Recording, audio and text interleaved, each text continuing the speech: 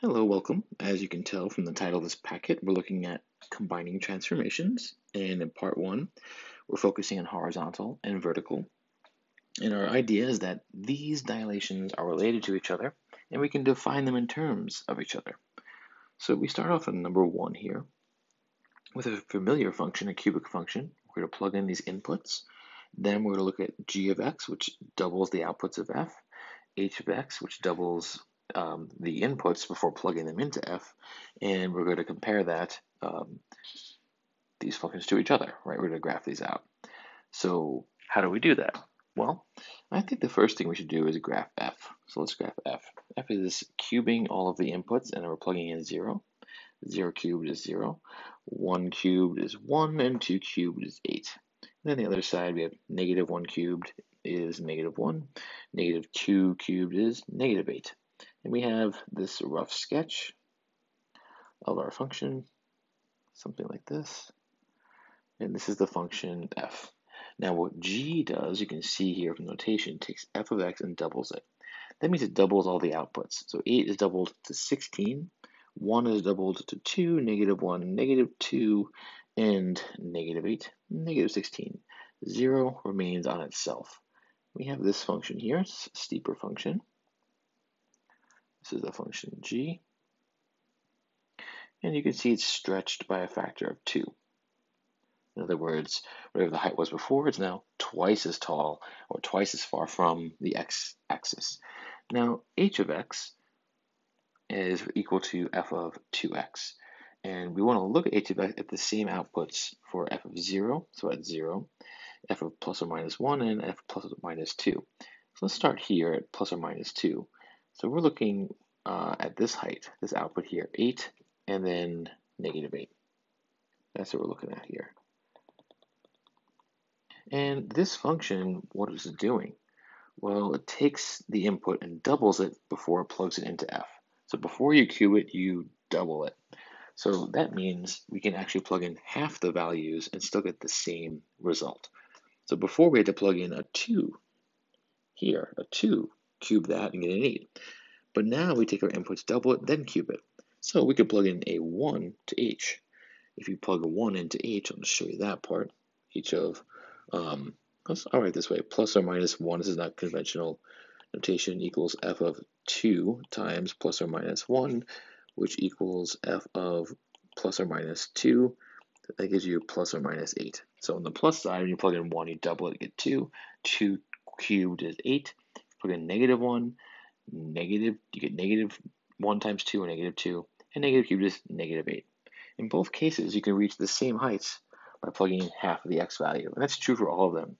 You can reach a height of 1 and negative 1. Instead of plugging in 1 and negative 1 to get a height of 1, you can plug in 1 half and negative 1 half. It gives you these heights here at 1 and negative 1, and 0, you just plug in 0. So the interesting thing is that you can see that even though this is being classified as a horizontal dilation, clearly h is the steepest. So you start to wonder, how can I represent h as a vertical dilation? And that's the kind of natural, one of the natural ways to question what you're looking at. But let's keep going and see how far we can get. And we did number 1, now we're number 2. What is the output? What are the outputs of the function at g equals x equals 1? Of function g at x equals 1. All right, so we're just evaluating g at 1. So g of 1 is twice of f of 1, which is twice of 1 cubed, which is 2 times 1, or 2. So the point 1 g of 1 equals 1, 2. How many times larger is this output than the function f at x equals 1? Well, f of 1 is just 1 cubed, or 1. So when we compare the outputs here, right, we've got 2, which is in this point here, and 1, it's twice as big or twice as large. So we say twice as large. Why does this make sense? Not what does this make. Why does this make sense?